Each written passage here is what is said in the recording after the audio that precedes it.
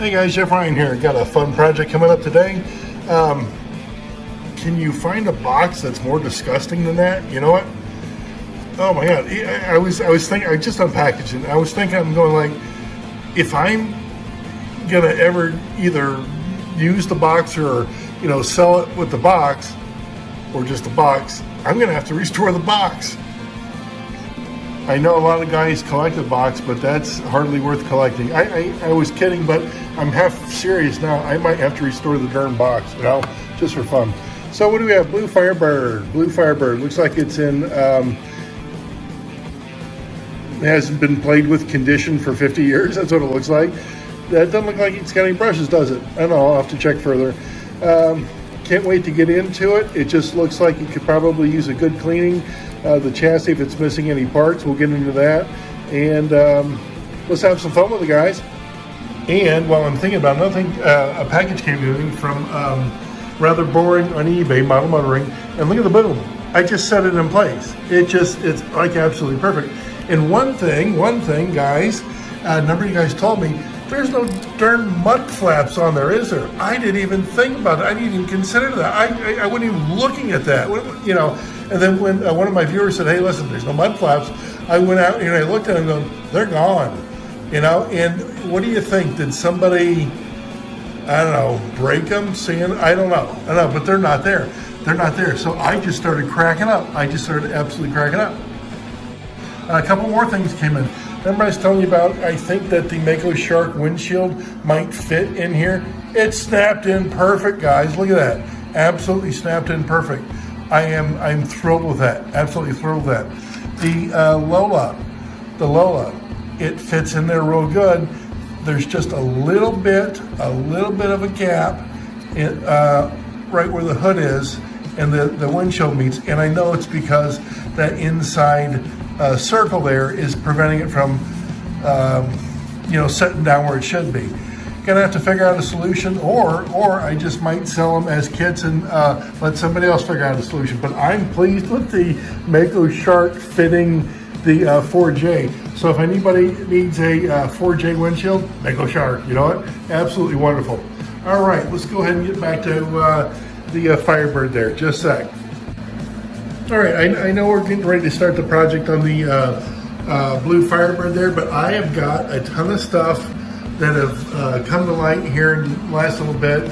Why do I have the Lincoln off the chassis? We'll get to that. We'll definitely get to that. And I know earlier I said, hey, the boom came in, some other things came in like the windshields there. I'm pleased as punch. And remember last video I said, which one did we get done restoring? Which one, guys? If you said the one on the left, you're correct. It's the one on the left. I know they look same or similar, but in the last video, there was a telltale sign. I was panning around like this really slowly, and you could see the shine on the top of the roof, and it was just like, well, yeah, you just got done buffing that out with your shirt, So there was a slight difference in that, but it's the one on the left that we got done restoring. It's probably going to go back on eBay unless somebody wants it. You got to let me know. And I don't know if I'm going to let go of the chassis. It's not that I'm getting thin on chassis. The body, it's absolutely wonderful. Absolutely wonderful. Once again, we got a ton of stuff to get to. The ice cream truck. A buddy of mine up in Canada, he needs a front bumper for the ice cream truck. I've got a couple of kits here from, I ordered from Alumilite, and I got a mold maker. And there's a couple reasons why I got this mold maker kit, this one specifically. One, it has a drying time that's very short. I've had some rubber mold maker things that take 24 hours before you can demold them. This one is relatively quick. Plus, it's a 1-to-1 ratio. Again, I've had other rubber kits it's like a 10-to-1 ratio. Can I do the math? Yes. Can I do it by weight? Yes.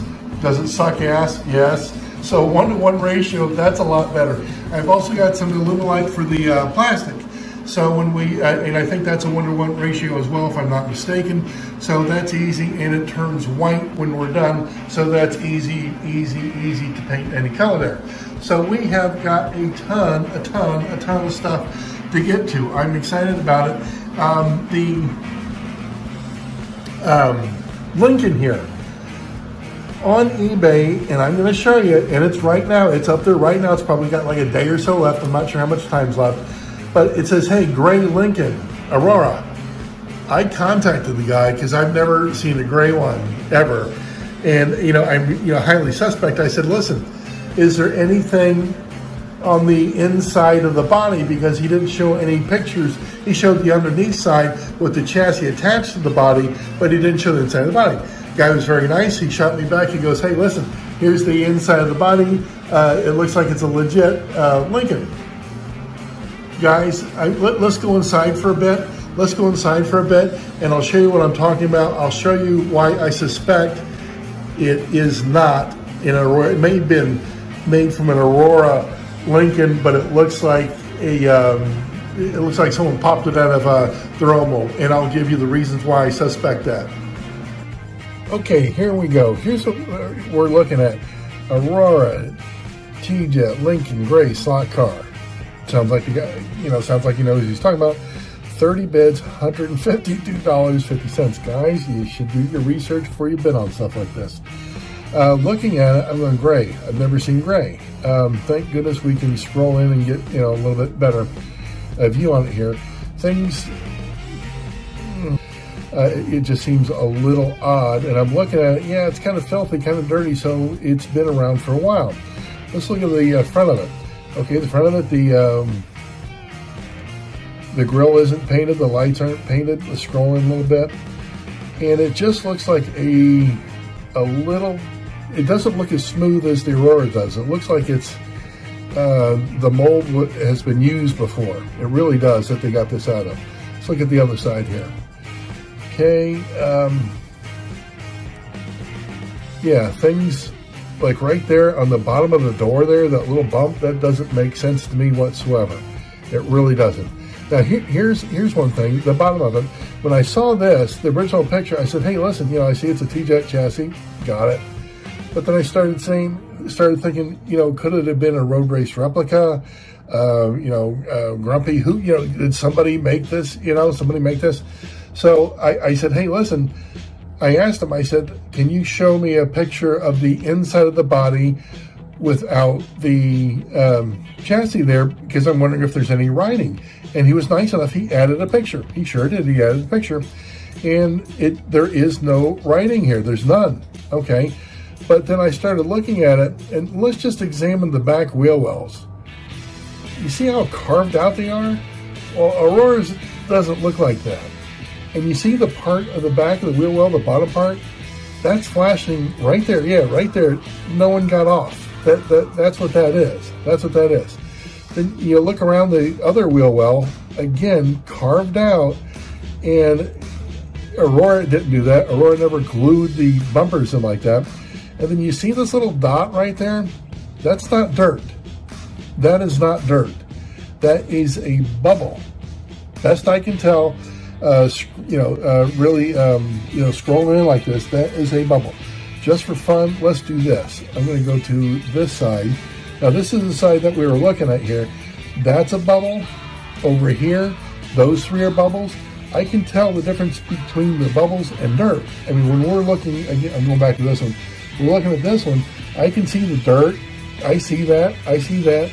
But again, looking at this, those are, there's an air bubble on that side. It's just, you can tell what they are. You can tell what they are. And that tells me that this was not an injection mold. This is, somebody poured it like we're going to do today. It's not an injection mold. Injection mold, you're not going to have that. I've got a green bug, and you guys have seen it. It doesn't have any accents on it. And there's a little piece missing out of the front hood there. And it was because there wasn't enough of the plastic being injected into it. People say, well, no, it just chipped off. No, it didn't. When you look at the plastic, there's no chip about it. There's no stress on the plastic whatsoever. So that's what it would look like if they didn't have enough plastic making the mold here. Now, he also, he reconsidered what I was saying, because I told him, I said, I don't ever recall Aurora making a gray one. And in this picture, this really shows what we're talking about. He says, because again, he re-looked at it, He says, oh, the front screw post is shortened. So he thought it was a cigar box or a speed line, something like that. I don't remember cigar box Lincoln. I don't remember a speed line. I don't think they did that. I really don't think they did it. Let's go back to this picture. Okay, now I'm going to focus in on the back screw post. Looks good. Looks good. Let's go to the front screw post. Now, you see those little shave marks there on the front of it? That's been sanded down, guys. That's been sanded down. When you compare that against the back one, that's nice. That's really pristine. You look over here and you see all that little frayed. That's definitely been sanded down. So that accounts for why it's been lower, why he thinks it was probably a cigar box or a speed line, something like that. I don't think it was. I don't think it was. And I think $152.50. If I bid on this, I would retract my bid. I would. No one's going to convince me that this was Aurora produced this. I think somebody made a mold of the Lincoln that Aurora, made, and they popped this out. I'll be congruent with that, but I don't think this was struck from an Aurora mold. I really don't. I took some pictures of the red one that I have that I was examining, and I'll put them up just to show, or quite frankly, they might already be up now that I'm thinking about it. They're probably already up in the video there. So that's why I don't think that this one is a Aurora. Again, I think it was made from a Aurora. Somebody popped a mold from it, but I don't think it came out of Aurora mold. I don't. I just got the Lincoln back on the chassis. So guys, be careful if you're doing the eBay stuff. And then, hey, it sounds too good to be true. An Aurora gray Lincoln, yeah, it is too good to be true. I've got two red Lincolns. One of them's going to go back up on eBay. I know this doesn't have the factory accents on it, but I think it probably originally did. When I really scrutinized it, I think it may have, whoever had it before me, probably used like a rubbing compound and they came off or whatever, but I think that bugger's going back on eBay. Time to get into the blue Firebird. I've been waiting for this one. This came in earlier this week, like around Monday or something, and I think, yeah, it doesn't have any, brushes there. And it looks like he got the sponge tires, or had sponge tires on the back. He has a sponge tire on the back there. And the back bumper, less than the desirable. Front bumper, not too bad, not too bad. Lacking a little bit of the chrome on the top there, but overall not too bad. All right, very good. Let me go ahead and get the body off the chassis. See what we got. All right, first time seeing the body off the chassis. What do you think, guys? Pretty good, huh? Now, doesn't it look like there's some glue in the back there for that back bumper? You know what? They're notorious for falling off, so I can understand why they glued it back on, but the front bumper just looks like it has the normal, when they hot knifed it in there, it looks like it had a little flash on there. Pardon me. I don't see any reason why we can't clean this up in the sink real good. And maybe, I don't know, but maybe the warm water will loosen up the glue there, depending on what kind of glue it is. Maybe we'll get lucky and that bumper will come off real easy for us. All right, let me go ahead and take it to the sink. All right, I'm at the sink. I'm getting ready to wash this bugger out. My caution is anytime you're at the sink, always have a screen catcher. Now it really applies on this body specifically. Can you imagine, getting this thing all cleaned up and then having the bumper go down the drain? Nonsense. Just have a screen catcher there, guys. It only takes a second to put one in. All right, I'm getting it washed up, and I just started running my thumbnail over the back bumper where that glue is, and it's starting to come off. So I know that the water's helping getting that old glue off. Let me go ahead and rinse it some more. Well, I tell you what, it didn't take much for that glue to get, or that bumper to get off from that glue there. I got some glue still on the body there where the back bumper was. I'm going to go ahead and get that off with the X-Acto knife. Good, I got the little holes there for the back bumper cleaned out. Looks good. I still have yet to wick out either of the screw posts. I'm going to do that. And not bad shine. It looks better washed, but I think it's kind of dull on the roof there and whatnot. I think we can do a lot better with the VRP. So let me go ahead and get the screw post wicked out, and I'll get this thing shined up. Still got to get the front bumper off too. All right, you guys know I used a VRP, vinyl rubber plastic. The caution, and I got to give it to you, the caution is I've had a few of my viewers say, hey, listen, VRP can take some of the paint or accents off the old slot car bodies. The old Thunderjets have very little accents on to begin with. Maybe, again, I've been getting lucky, but when I've heard it from more than one viewers that the VRP might affect the paint, use caution, guys. Use caution, use caution. A good substitute, viewer of mine said, turtle wax, spray turtle wax, because it works wonderful and it doesn't seem to affect the paint. So that is the caution with it. I've already shaken it up. I literally just splooge a little bit on. There you go. A little bit on the hood and a little bit on the trunk.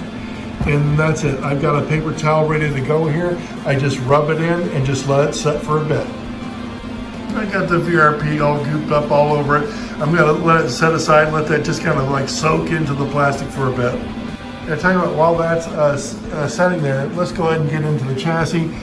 Looks like most of the parts are there. I know we're gonna need a tire, probably a couple brushes. I don't know if we're gonna need anything else, but let's go ahead and get into it. Just starting to get into the chassis, I just realized about the bumpers.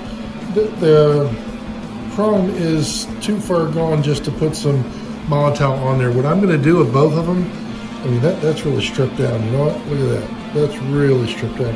I'm gonna go ahead and finish them off, probably not today, and by taking some easy off, I can get all the chrome off, and then we can go ahead and re-chrome them, but you gotta get all the chrome off first. All right, let's see what we get. Let's see what we get. The engine clamp wasn't on very good. And no, there's at least one. I see one brush in there. And let's look at the bottom plate here. Looks like it could be clean, not bad. Okay, good. And I'm going to get the magnets out. I think we do have the brushes. They just weren't placed in correctly. Wow. Wow, very good. Let me set those aside there. You see them in there, guys? Very nice. That's a nice find. Didn't think we had them originally, you know what? So we got the brushes. And how do the brush shoes or springs look? They look like they need to be cleaned. Yeah, I get it. And the shoes in the bottom of it. I'm on the edge here. Maybe everything should go in the Brasso and get it real clean. Or let me see what I can do with the Dremel, the wire brush. So let me do the wire brush first. If it isn't to my satisfaction, then we'll go ahead and do the Brasso and get it all cleaned up that way. Let me go and grab the wire brush. I just now further took apart the chassis. I got my Dremel over here ready to go. Let's just see what it does as far as the copper here. Again, this is a wire brush. I've used it on the bottom of these for years. I also use it on the bottom of the com plate. Guys usually freak out when you see me do it. Now let me tell you something. I have decades and decades of success doing this method on the bottom of the com plate with 100% success. And I keep telling people, if you show me a better, quicker way to do it, I'm all ears. You know, I'm all ears. So far, nobody showed me a better, quicker way to do it. Let's see. Again, that's not too bad. That's really not too bad. Done. Done. I'm going to do the same thing to the shoes. Going to do the same thing to the gear plate there and get all the gears things. Probably take care of the axles too. There was a lot of fur on the back axle there. There really was. There was a ton of either dog hair or whatever just wrapped around it. I think so. Yeah, there's probably still some of the crown gear. Yeah, I got most of it out. I'm going to clean the crown gear as well there, because when the hair, carpet, things like that get wound around there, it doesn't make the back axle spin any better. Kind of too funny. I just got done with the wire brush, cleaning everything up, and I was getting ready to change out the hubs and tires and all that stuff. He glued it on. Whoever had it before me glued it on there. So that sponge one's gonna have to stay on. Very good. Just got the hubs replaced, got the tires replaced, and I'm getting ready to do some reassembly. Look how shiny that is. The wire brush on the Dremel, I can't say enough good about it. It makes for very quick work. It makes for very good work. One thing I always do, the brushes look like they're in good shape, but when you clean them, the flat ones, it only takes a second. When you rub them on the paper like that, make sure you get both sides, but you can get any of the loose carbon off or any oil like that.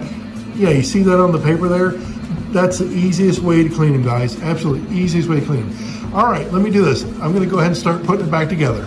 in oil as you go along, it's the easiest way to do it. Got the shoes on, I got the axles in, hubs on, all that stuff. Again, guys, you have sent me some really neat pictures, pictures of your slot car stuff. Stay tuned to the end of the video. I'm going to showcase some of my viewers what they've sent me. You guys are remarkable. The work that you do as far as freehand painting some of these bodies that don't have, they come to you white and things like that. By the time you guys get it done, it's amazing. So I keep sending the pictures. I love it. I love it. I always love to see what other guys are doing, not only with their slot cars, but your layouts. Your layouts. If you've got some really cool things on your layouts, please send them to me. My email should be down there, either in the link below or on the video right now. Just fiddling with the engine. There you go. Okay, good. The first thing I always like to do after I get the engine clamp on and it's done is test it. It is tested. Because I know it didn't work with the brushes. They weren't in the right place, but let's see if we get anything. Yeah, I heard it. Come on, there you go. There you go. Oh, that sounds good, doesn't it? That sounds good. Man. So that is the chassis restored. Let me go ahead and get the body there. I still got the VRP on it. Just a sec. I just kind of wipe the VRP off with a towel. I'm shirt buffing it here. Give me just a sec. I'll get this thing shined up. Too funny. As you get ready to get the body on the chassis there. No front bumper, no back bumper. Let me go and scrounge them up. Both the front and back bumpers, great fit. They are glued in now. It is time, well, they look good too, don't they? It is time to get this bugger back on the chassis, get it on the track. All right, boy, it's on, and it is track time, guys. I love this part of it. When you get a project done, it helps if it's in the slot. There you go. Oh boy. Yeah, see, that has got a lot of power to it. Man, I'm gonna have to put this on the big track. I'm gonna put on big track. That's too fast for the small track. Open it up here. Oh yeah, that feels good. That feels good. Looks good too, doesn't it? Man, I like that a whole lot better. And that has got some real good juice. Oh, this is gonna be hard for me to take off the track for a while. I like that. And the blue, who doesn't like that medium, or is it medium or dark blue? Who doesn't like that color, huh? You know what? That looks 100 times better than when I got it. I still have to restore that damn box. What I did do is I had an alcohol wipe, and I just kind of wiped the outside of the box out a little bit. I got crud off, but it is nowhere near being to where I'd want to give it to anybody or something like that. Okay, we have more to do, but boy, this has come out very, very good. I like that. That looks absolutely wonderful now, doesn't it? Tell you what, guys, I was just inside a bit ago. I do have to cut this video short. My wife reminded me of our prior obligations. I have to finish the video tomorrow. There's a lot I've got to get to. I am so pleased that we got the Firebird done. And remember me saying something about the box? In between takes, I was just having fun. And I said, let me grab the box.